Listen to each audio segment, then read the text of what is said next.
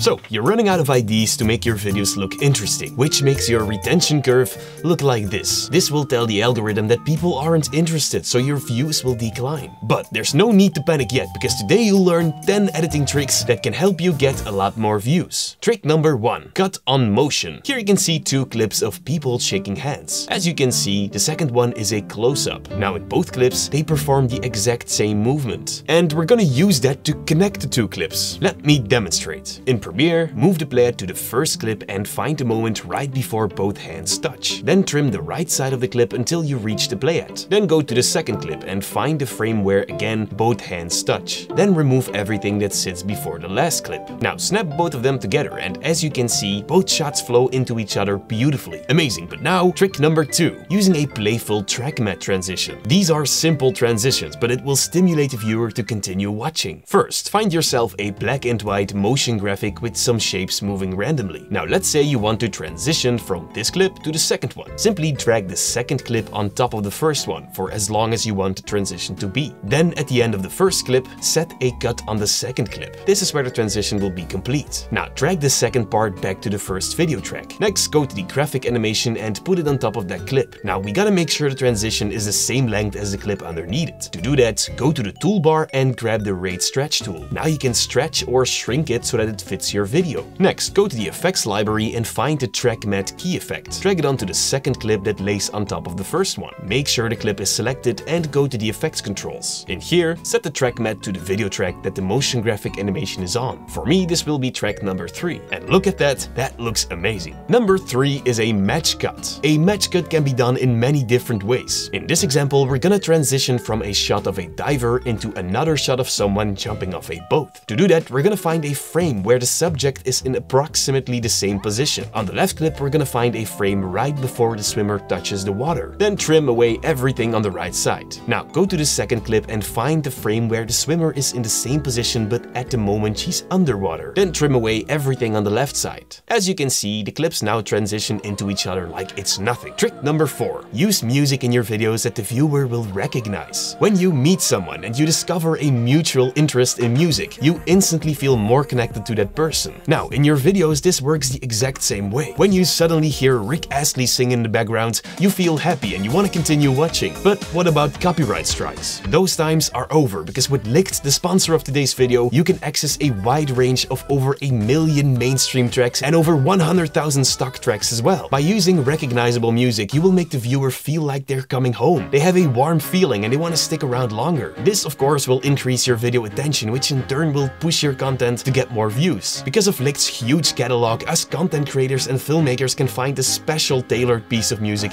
that we need. You want some Nickelback in your videos? Sure. Why not? Songs from Coldplay, Lil Baby, Justin Bieber, the list goes on and on. You can use all of them while being protected from copyright strikes. And you don't need to worry about demonetization either. Using recognizable music has such a huge impact on your video retention. So, if you want to start enhancing your content with mainstream music, sign up now and you'll receive an incredible discount including 14 days of free stock music. And of course, a massive 50% off your first mainstream track. So, if you're curious about Licked and how it can change your content creation, redeem your discount right now by clicking the link down below. And now let's get to trick number 5, using speed ramps. They can provide extremely smooth transitions, especially on your car clips. Take a look at these 2 videos. These are 2 shots that are supposed to be transitioned into each other. That's because the camera movement of both clips is going backwards. Now on the first clip, we're gonna speed it up, and on the second one, we're gonna speed it down. To do that, right-click the effects icon on the first clip and go to time remapping. Then choose speed. Now you can see this time remap curve on the clip. Now we only want the last part to speed up. And to do that, hold down Ctrl and click on the speed graph to set a keyframe. Then grab the right side of the line and drag it up to speed up the clip. Now go back to the keyframe. You can actually drag them apart from each other to make the clip speed up gradually. Now the animation is linear, so to make it smoother, click and drag these levers. You can see it like easing your keyframes. Awesome. Now drag the second clip against the first one and again, go to the effects menu. Then enable the speed graph again like we did before. Hold Ctrl again and set another keyframe to the speed graph. Now we're gonna speed up the left side of the video so so just drag it up. Then again, move the keyframe apart from each other and then pull the levers to ease the keyframes in the end. There you go. And by the way, if you want to learn an extremely detailed version of this trick, click the little info icon right here somewhere. Trick number 6. Adding text behind yourself. Let's take a look at this clip for example. Alright, first, duplicate the video of yourself. Then make sure it's selected and head over to the effect controls. Grab the playhead and go to the first frame of the clip. Then find the opacity property and right here, click the pen tool to create a mask. Go to the program monitor and draw a mask around yourself. Use as many points as possible. This will make the tracking much easier later on. Once you're done, go to the wrench icon and click it. Then make sure preview is enabled. Now click the track forward button and Premiere will track the mask around yourself for the entire clip. That looks great, but if you have more movement, I recommend using the rotoscope tool in After Effects. That will work a little better. Oh, and by the way,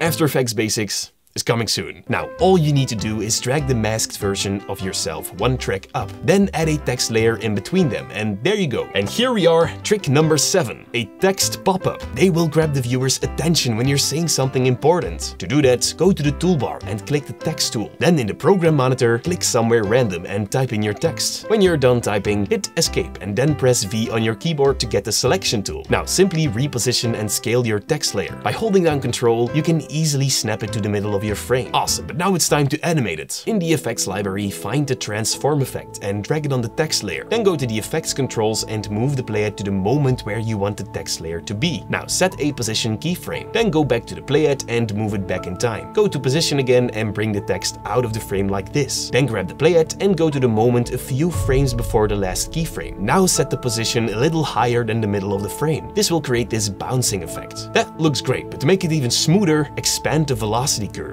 Then click the second keyframe and pull the lever until it looks like this. Of course, don't forget to increase the shutter angle to 180 degrees so that we can introduce motion blur. And there you go, you've got yourself a bouncy pop animation. Let's move on to track number 8, stabilizing a shaky recording. Let's say you have this clip where the camera operator had a little shaky hands. That is no problem for Premiere. All you need to do is find the warp stabilizer in the effects library and drag it onto the shaky footage. Then Premiere will automatically start analyzing the clip and making it less shaky. Now afterwards you can always adjust the smoothness of how much you actually need on your clip. This has saved me a lot of time and believe me, your viewers won't like shaky footage. It's time for trick number 9, auto reframing. This will allow you to create short form content from your long form videos. Let's say you want to have this clip on Instagram. You need it to fill up the frame, of course. To do that, go to the effects library and find auto reframe. Then drag it on your clip. Now in most cases that's all you need to do. Premiere automatically detects the tower and will make sure it stays in the middle. If you want, you can go to the effects controls and find the effect. In here you can enable overwrite path. Now you can see the keyframes that Premiere generated and you can also adjust it if there's a minor mistake or something. There you go. Now in trick number 10 we're gonna optimize Premiere so that you can edit your videos extremely fast, and you can learn everything about that in the next video on my left. Thank you guys so much for watching, and as always, stay creative.